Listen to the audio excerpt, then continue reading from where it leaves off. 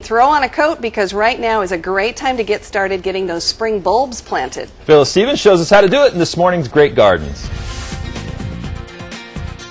Spring flowering bulbs are so gorgeous. That's the tulips, daffodils, hyacinths, that whole group of bulbs. And this is the time of year that we plant them. Now, the best way to plant them is in groups for the best show. Don't plant them in straight lines if you possibly can help that. Now, what I'm going to plant, though, is what I call a bouquet. In other words, I'm going to plant one bulb on top of the other so that when they bloom, it's just one constant change of color and blossoms.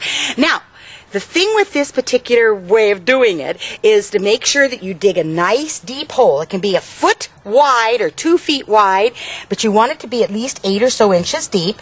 And you do not have to use bulb fertilizer the first year with brand new bulbs. If you're transplanting, yes, but brand new bulbs you do not need to fertilize. But if you do, you take the bulb fertilizer, you sprinkle it in the hole, and once you sprinkle it in, make sure you mix it with the soil.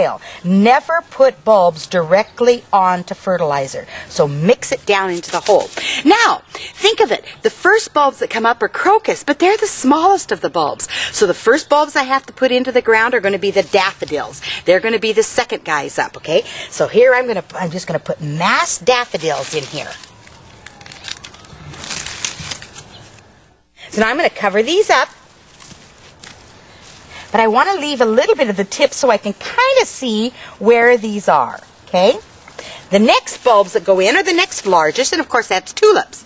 So I'm going to put these, I'm going to try to put them in between the daffodils. And once you get the tulips planted, you cover those up. So much fun.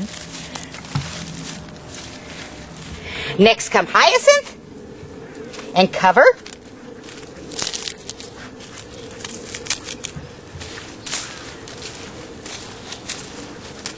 And lastly come the crocus bulbs, and they only go down about 2 inches, so just press them into the ground. And there we have it, a bouquet of color for the spring.